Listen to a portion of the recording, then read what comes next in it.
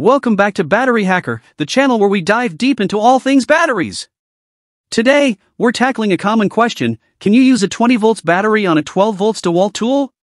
Now, it might be tempting to think that a higher voltage battery would give your tool a power boost, but hold your horses. Mixing voltages can lead to some serious issues.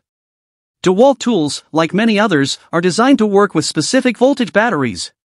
In this case, 12 volts. Using a higher voltage battery, like this 20 volts one, can potentially damage your tool and even pose safety risks. Think of it like trying to fit a square peg into a round hole. It just doesn't work. Your tool is calibrated to handle a certain amount of power, and exceeding that threshold can lead to overheating, short circuits, or worse. So, the bottom line, always stick to the recommended voltage for your tools.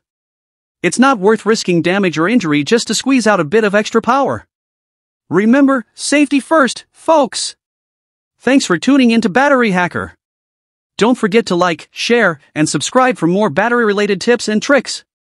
Until next time, keep those batteries charged and stay safe.